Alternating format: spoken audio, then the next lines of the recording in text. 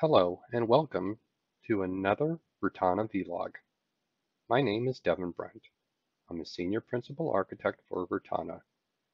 Today's subject is on the Cisco UCS integration for the Virtana VirtualWisdom platform.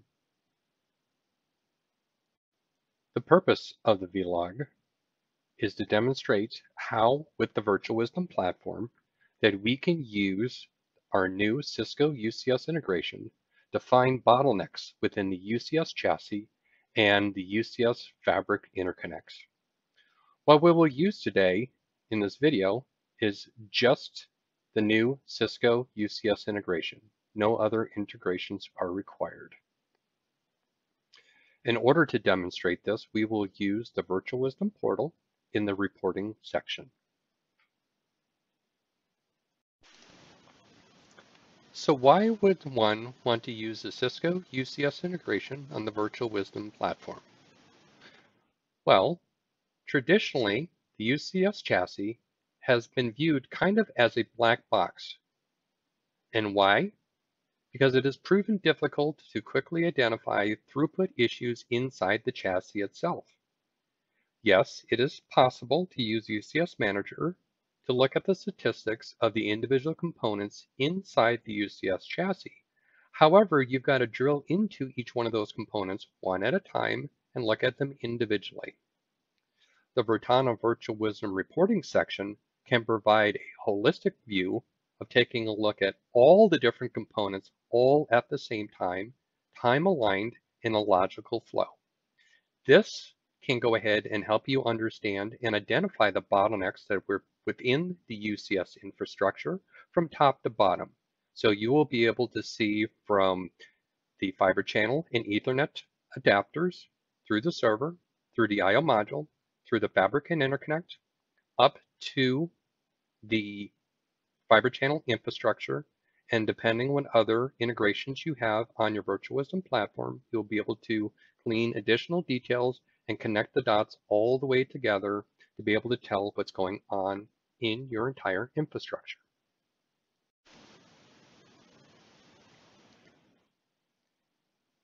In this section of the demonstration, we're going to go ahead and split this into two separate topics. Topic number one, we will talk about what the UCS integration gives in comparison to what you probably already have on your VirtualWisdom portal.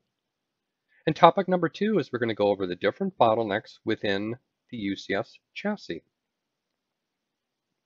So, for those of you who already have probably ProBSW installed, the visibility that you'll have to this infrastructure will be, like in this example, a Cisco MDS 9700 and its ports, and then the Cisco Fabric Interconnect 6454 with its fabric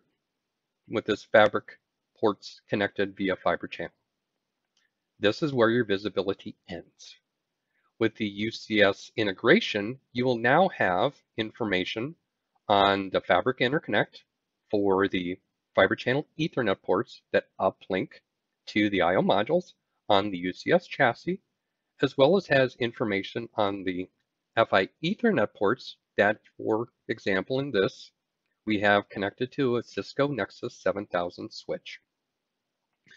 On the UCS chassis side, we'll have visibility looking at the I/O module backplane ports, as well as taking a look at the UCS blade servers themselves. Typically, in a UCS blade server, we have what's called an MLOM adapter. The MLOM adapter allows you to create multiple virtual adapters to connect out through the Fabric Interconnect to the outside world. In this example, we've got 2 fiber channel adapters and 4 Ethernet adapters. This is a pretty typical config from the customers that I've looked at. Moving on to topic number 2, bottlenecks. So as you can see and derived by the name, in this UCS blade server, there is an MLOM 40G-3 adapter. For this adapter, there is a total of 40 gig of bandwidth, but keep in mind that it is shared. You do have the ability to data rate limit each one of these adapters. So let's say 8 gig.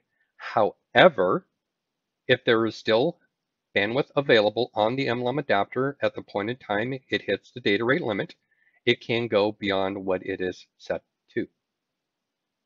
This, of course, is different than what a typical fiber channel admin is going to be used to, with fiber channel ports connected to the infrastructure, typically 8, 16, or 32 gig, for example. So what that ends up causing a problem with is you can't necessarily look at 800 megabytes a second is going to be an 8 gig, etc., right? Because you can potentially have more bandwidth coming out than what you might expect even with the data rate limit. Next, on the I/O modules, the backplane ports, depending on how the MLOMs are configured in the blades, is going to give you how much bandwidth that you got going up to the backplane. In this example, with a UCS 2408 I/O module with current configuration, we have 10 gig bandwidth that come between the server and the I/O module. Next, for the I/O module itself, for the uplinks to the Fabric Interconnect, this I/O module has 25 gig per port connecting up to the Fabric Interconnect. Finally, on the Fabric Interconnect, now for our ingress-egress to the outside world, we have 8 gig for fiber channel connecting to our MDS 9700s, and to our Nexus 7000, we've got 10 gig of bandwidth coming from the Ethernet ports. So what we have here is we got 40 gig total bandwidth on the server, potentially. The backplane ports in this example is limited to 10 gig. The I/O module has 25 gig per port that is connected. Fiber channel is 8 gig, and Ethernet is 10 gig going out to the outside world. So depending on the amount of traffic going ingress and egress out of this environment, we have the potential of having multiple bottlenecks.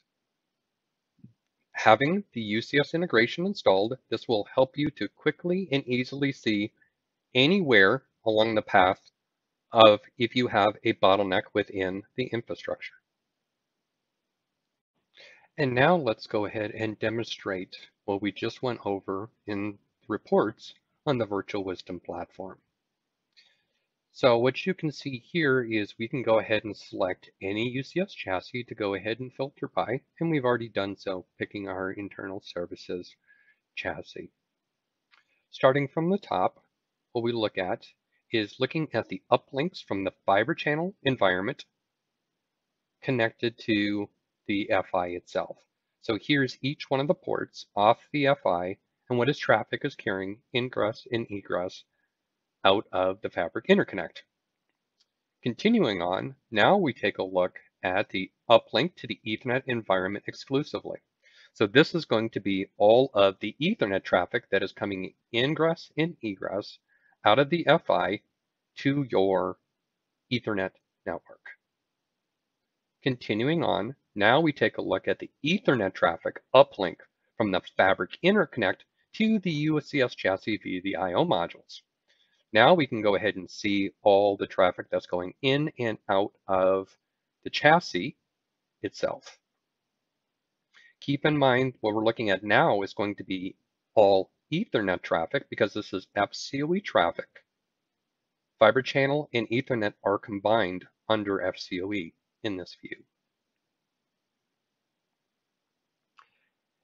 Now we're taking a look down here, we are now looking at Ethernet I/O from the backplane to the servers, both ingress and egress off of each one of the blade servers.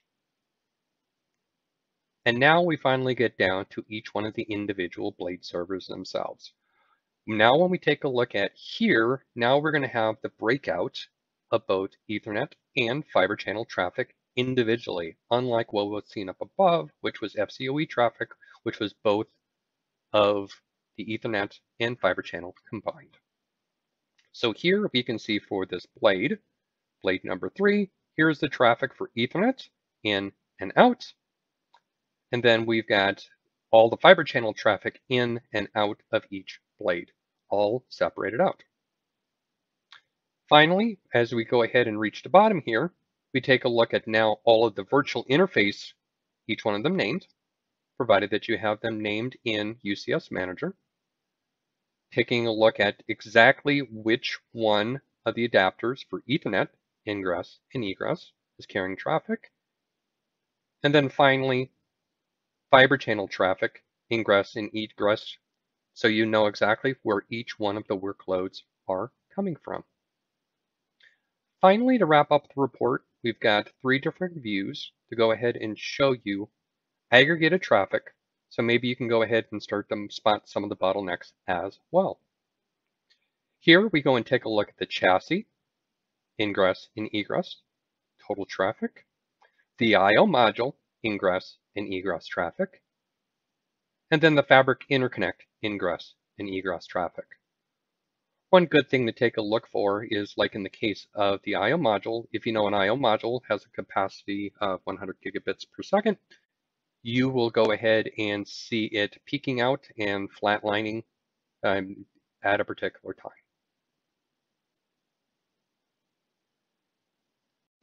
To summarize, what we have looked at today was looking at the new Cisco UCS integration on the VirtualWisdom platform and helping you to see the data flow through the Cisco Fabric Interconnects, the I/O module, and then every blade within a UCS chassis.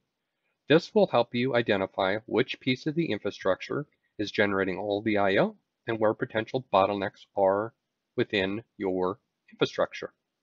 Please take note, this is not the only thing that the UCS integration helps you with. You can also go ahead and take a look at errors within the chassis, as well as being able to take a look at flow control from priority flow control, for example.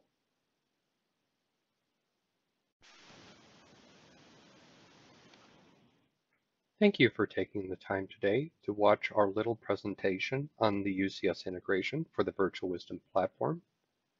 If you have any questions, please feel free to contact us so we can get your questions answered.